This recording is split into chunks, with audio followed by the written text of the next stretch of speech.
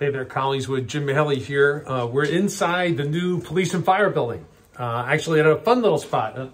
This is the fire pole, as you can see here. Runs down below. This is the bunks are up here on the second floor for our fire department, for the men and women of our fire department now. This is, you can see out into the bays inside here. And see you can see the red doors up there. They've kind of turned them off, but there's a series of lights. Let me see. No, I can't control it. But there's really cool something I saw today for the first time is the red lights inside the space here that are will be less bright on the outside for the neighborhood around. So police and fire building coming along. It's kind of a lot like if you've remodeled the kitchen. There's of course things that are little bumps for us, things that are costing a little more than we thought they were, some things that some of the professionals didn't have right. So there's changes and there's some things that are happening, but we're moving along, probably going to be completed May or June. We'll be able to move everybody in, we hope by the end of June, certainly by the 4th of July. Things are rolling along. Hopefully it's the end of the day here, so you can hear some of the contractors finishing up. Let me give you an update, a few other things. There's a town forum that's coming up on May 21st. Make sure not May 21st, April 21st. It's on Zoom. You can come in through the borough website.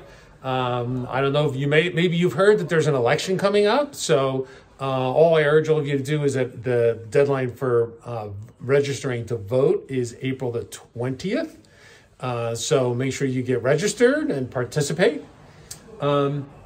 We're starting to get going on some other events in another week. I think the next Thursday, on the 22nd, that would be, is our Get Up night, which is at the Scottish Rite, appropriately distanced. But it's our night where you want to get involved and volunteer.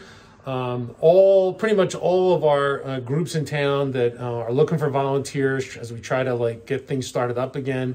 They'll be out there that night. We're going to be starting with second Saturdays are going to happen. Because we don't have the same congregation of people that we do for some of the other events, like cruise night. That's not going to start yet.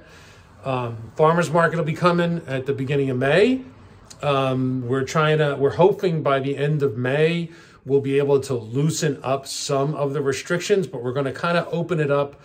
Pretty similar rules to what we had when it closed up at the end of 2020. It's going to be laid out differently. It's going to be a long run along right under the speed line, as opposed to kind of going through the parking lot to try and make it easier for people that are doing other business in the borough. We had to open up those parking lots again. So those things are coming. Our pandemic recovery team, we're getting that pulled together.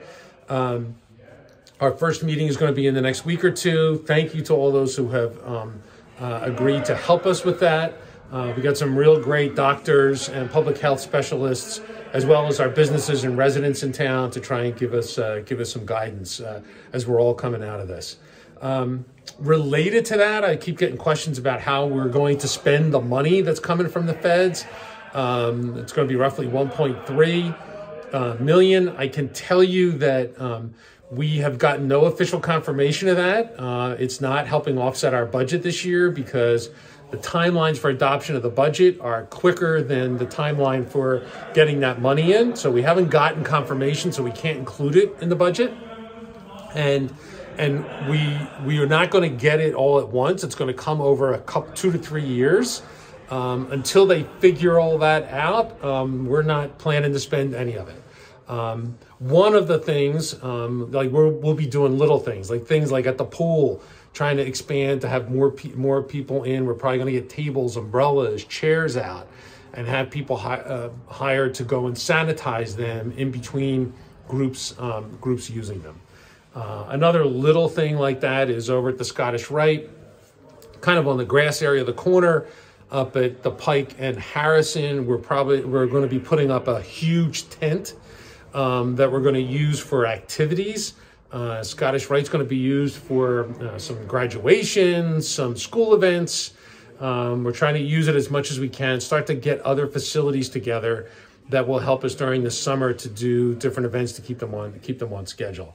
So there'll be more information coming out about that once we get it up. We see how it works, and it'll be available for people to rent out if you want to do kind of think of it kind of as an outdoor community center, and we're going to try and get that going.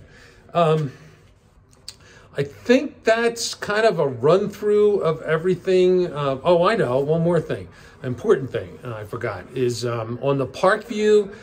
We're in the last stages of formally adopting an ordinance that requires security at the Parkview. The police chief just reported to me today that he had a meeting with the Parkview, that they've presented him with a plan, a pretty detailed plan, that we'll be getting out more details on that as that gets finalized.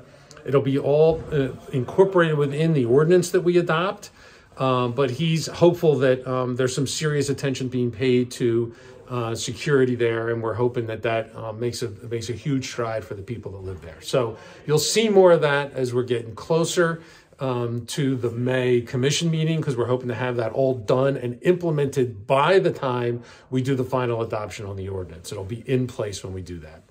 So that's kind of a quick rundown of things. Again, here's the Paul. I would be really do a great exit to shoot on there, but so much for great exits. Okay, you guys all have a great weekend. Thanks. See you later.